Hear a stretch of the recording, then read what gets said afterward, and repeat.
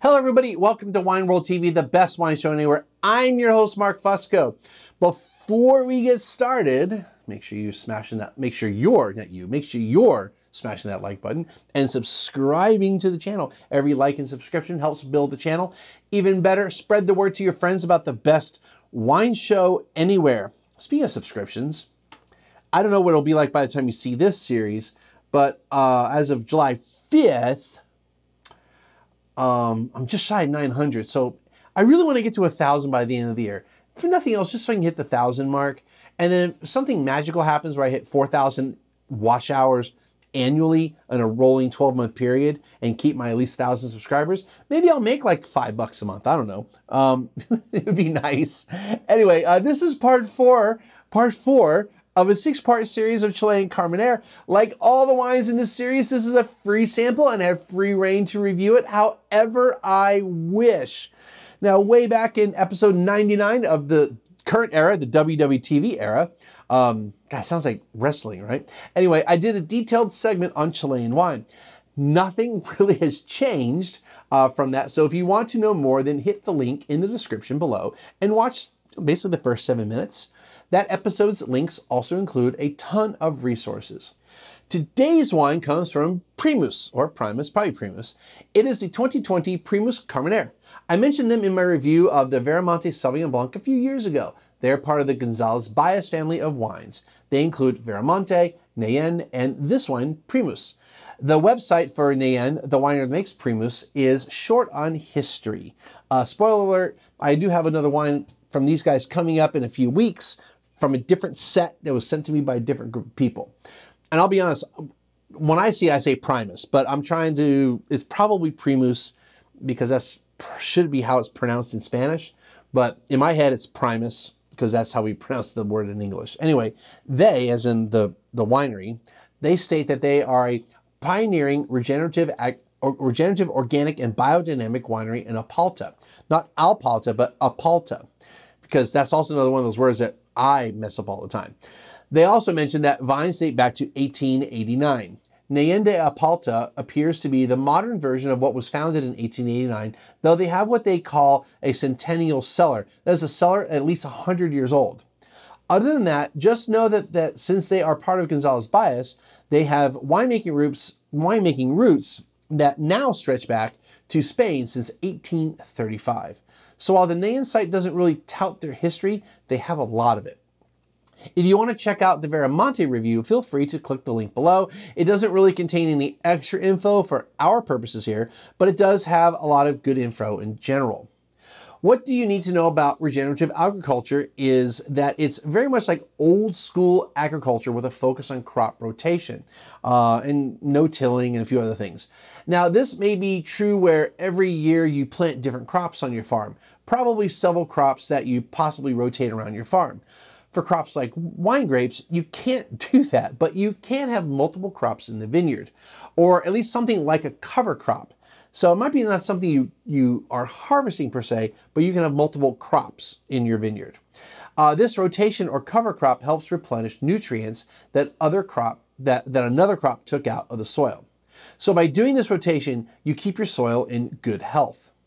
This also applies to livestock. In that scenario, you have your livestock graze for a certain amount of time in one section and then shift them to another. Over time, they will have rotated around your ranch and the grasses they feed on will have been restored and the livestock is providing the fertilizer. And while you can do this with intensive or conventional farming, typically you're at least farming organically, if not biodynamically, or a combination of the two. Let's travel to the Colchagua Valley and specifically the Apalta DO. It's a small appellation and it's a fairly premium appellation as well. But the winery is not located there. It's actually located less than 5 miles to the east. That's not entirely accurate.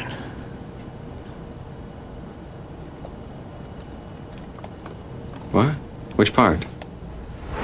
The Santa Cruz DO is where the winery is, and the Apalta DO is a sub-appellation of Santa Cruz. It's next to impossible to find the Apalta DO on a Chilean wine map. Most Chilean wine maps are actually pretty bad. And when you do find it on a map, it's poorly located. Anyway, after doing some deep searching to try to find some kind of definition, all I found was this in a regulation that defines the Santa Cruz DO. Quote, Apalta, whose limit is defined by the rural town of the same name in the commune of Santa Cruz. End quote. That's it. So what you're seeing is my best guess based on various websites that describe the Apalta DO as a horseshoe-shaped valley. Especially since there doesn't seem to be a town named Apalta on its own, but there are two towns in the valley with Apalta that has Apalta as part of their names. Sorry, wait. There are two towns in the valley with Apalta as part of their names. Milahue de Apalta and San Jose de Apalta. All right. Anyway, also, I think this winery's website. No, it's another website. Their winery's website said that the river is the southern border of the Apalta Valley, the Valle de Apalta. So I'm pretty sure I got it all correct. Anyway, how about the wine? Well, the Primus brand appears to have been wines made from several places in Chile in the past. At least that's how it's described on the webpage. I've sold the brand for many years, and I honestly can't remember what appellations it had on the label. From the website, they included Casablanca and the Maipo Valley. Now they only come from Apalta. Know what other wine comes from Apalta? The flagship Nayen. While it's not explicitly stated, my guess is that the Primus label is the second label of Nayen. Well, it is the second label because it's a lot less expensive than Nayen. Now let's get the stats for this wine.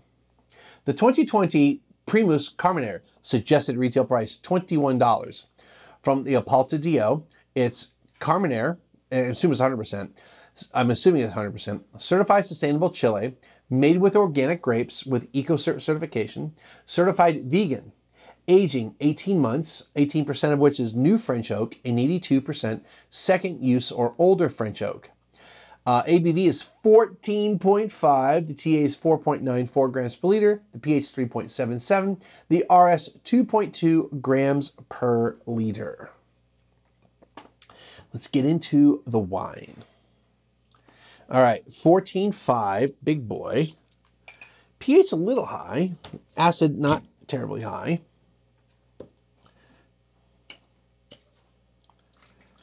So we'll check it out. So there are a few other Chilean wines that come from Apalta, and they're pretty pricey, okay? So this is, you've got some really good, kind of in a high rent district. Let's just put it that way. All right.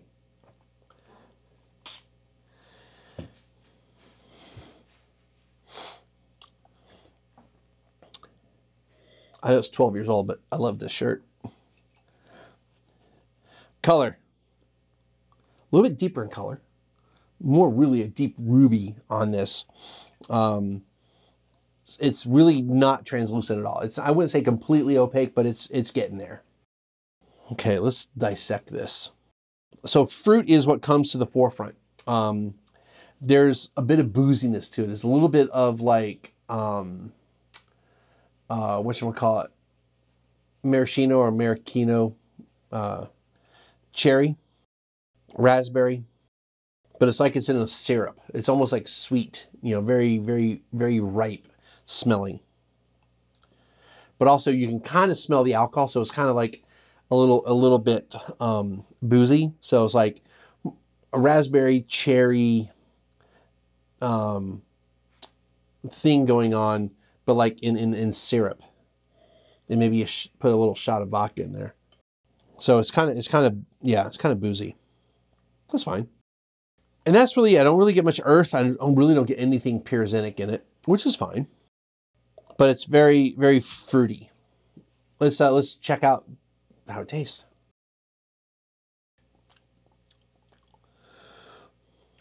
So Yeah, you can tell this is a big boy. 14.5. It might even be 15. Like technically, it might be 15. But it's juicy, delicious, fruity. I feel it's very American palate. It's made, I don't know how much of this actually sold in Chile, but I feel it's definitely made for the American market.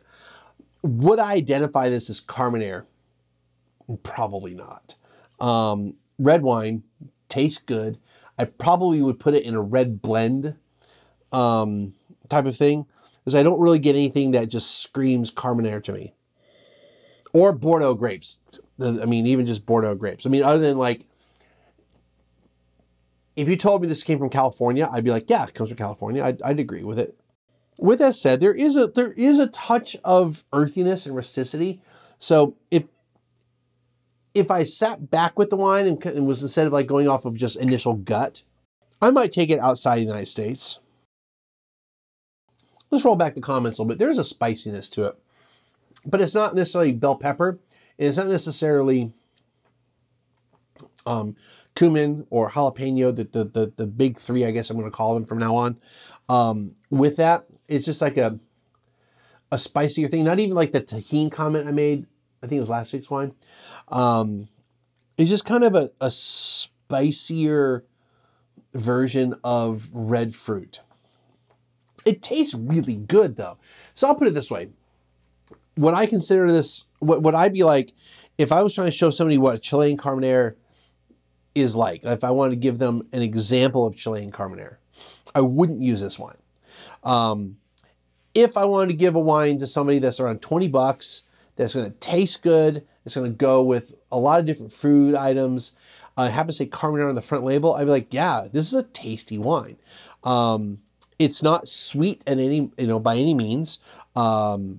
So it's not, so in some ways it's not quite the American palate, because a lot of your wines that are going to be in this price range are probably approaching semi-sweet level, where they back sweeten the wine.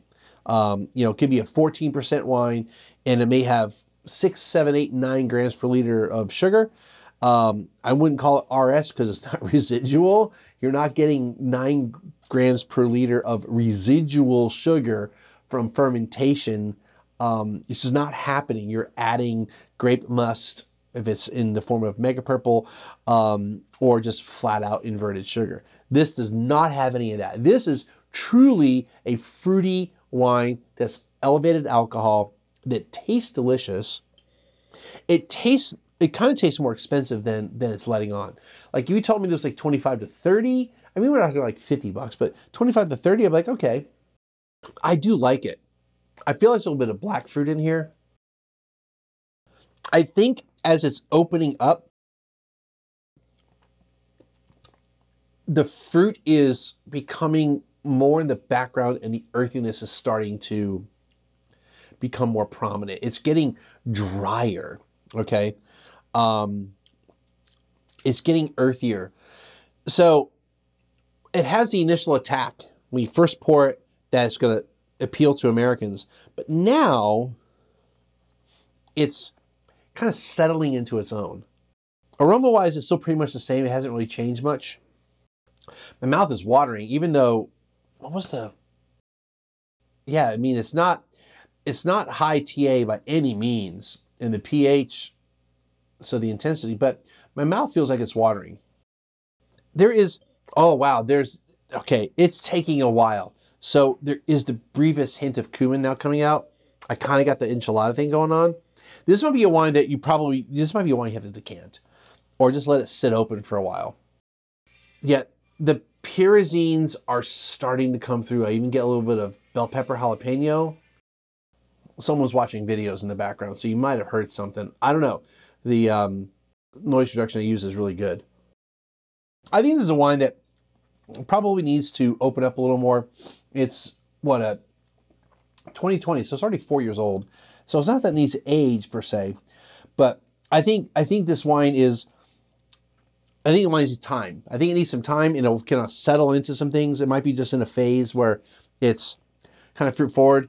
I wouldn't call it disjointed, but I feel like it's it's kind of moving through a bunch of things right now in the glass. And if I let it sit open for a while, it might kind of finally settle into that is Chilean Carménère. It may not be kind of there at this moment. I think it's just, again, it comes across as something that's got a red blend quality to it, not necessarily, oh, I can identify a specific grape or a single grape on it. With that said, it tastes good. It's not expensive, you know, $22, $21. So, I mean, I like the wine, and I can definitely suggest it if you're just looking for a good tasting red wine that has a bit of fruitiness to it, eventually gets you a little bit of earthiness, maybe a touch of spice, you know, has a lot of subtleties going on, but is just something that just tastes good. It does taste good. I like it. Just wasn't what I expected. All right, well, that's going to do it for today's show. If you enjoy what I'm doing here, make sure you hit the like button and subscribe and tell your friends, and we'll see you next time, again, with another Chilean Carménère.